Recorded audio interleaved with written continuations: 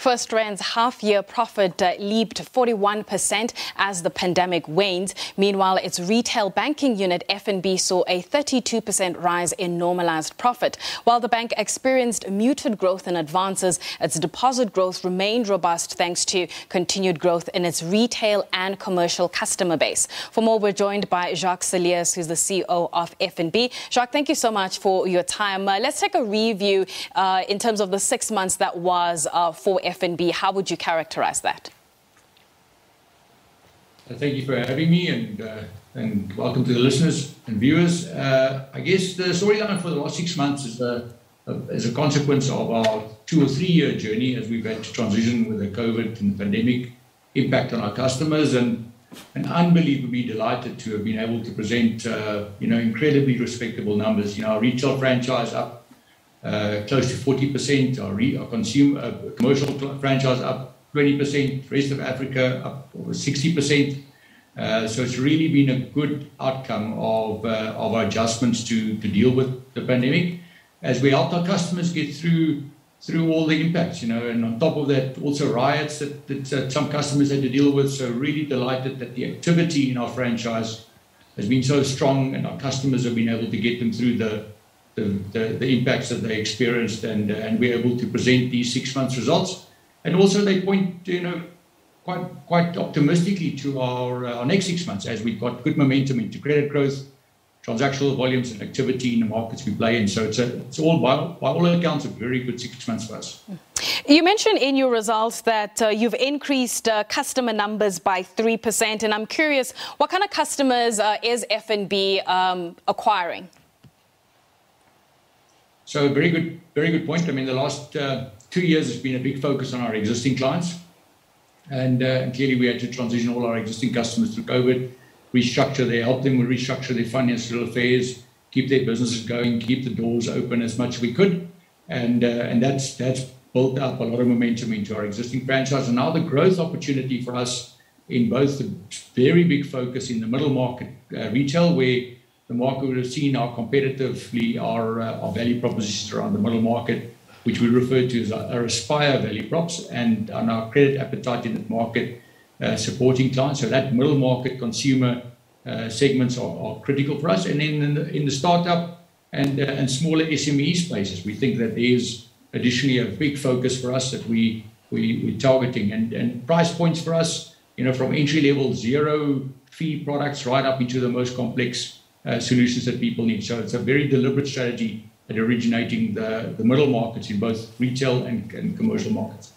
What's your sense of, I suppose, the appetite for credit, and what does that mean for you in terms from a retail credit growth point of view?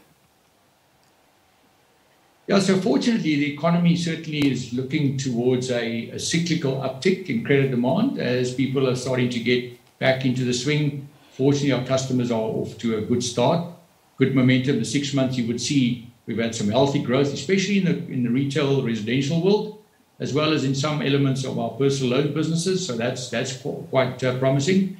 In the commercial market, is going from strength to strength. So it has been a very, very strong momentum in credit in the commercial market. We still have some work to do in some of our credit card portfolio and the vehicle finance portfolio to get our competitive value propositions right, the pricing points right. But by and large, sort of where we are positioned for the better risk customers, we've got a very good structure for that. And then we're starting to work hard on making sure that we have solutions for lesser credit-worthy customers. And clearly those where we don't have all of the data points, lots of innovation going into that, especially new relationships where customers come across where we don't necessarily have a long relationship with them, is how do we originate and help them set up. So a good positive approach to credit this year. The cycle is going to help us. And then on top of that, we think that the macro stuff and that's coming at us with structural change that government's hopefully helping us lead on is going to be a medium-term boost for further growth. So we need both the cycle and the structural reforms to come in play. When you look at the insurance business, I mean, what's your sense of how it's performing right now? And I suppose, what does the next 6 months hold for you guys? I mean, insurance is an extremely exciting story for us. 5 years ago, we started building out our insurance value props. We started with a life business. And we now have recently launched even our home insurance and car insurance on the short-term side. So we now have a really fully fledged insurance value proposition across our segments. Not all of them at the same level of maturity and penetration yet, but by and large a big success story so far in the setup. And the starting to penetration levels, we're starting to reach that real significant milestones of, if once you start getting past the 10 or 15 or 20% penetration in your client base, it really is very meaningful. So by all accounts, a good story, good momentum building out.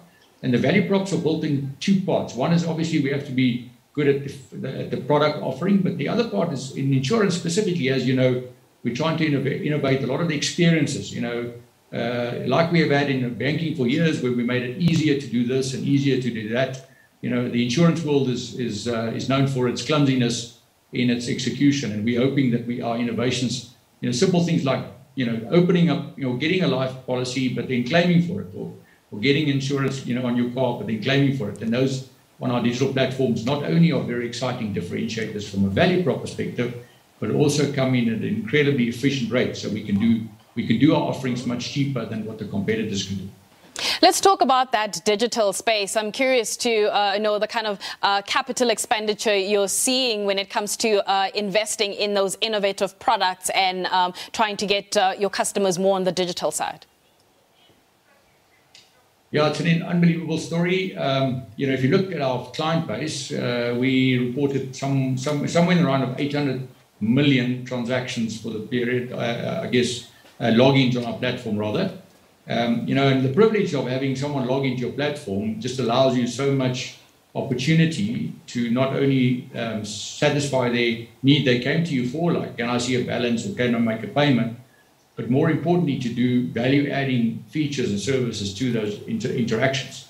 And so we're working hard to make sure that we maximize the opportunity to support our clients. Ultimately, we're all vulnerable. We all have challenges with our finances, whether you're in your personal capacity or your business capacity. And those interactions are just so powerful, especially if we know you well. Yeah. And we've got enough insight that we can actually offer you the appropriate service solution as opposed to the traditional old ways of banking, of just selling you products. So a big set of investments, not only in how you manage the profile, but also the products around it. Jacques, unfortunately, we have run out of time. Would have loved to speak to you for even longer, but thank you so much for making time to chat to us. That is Jacques Celliers, who is the CEO of FNB, taking us through the 6 month that was for the bank.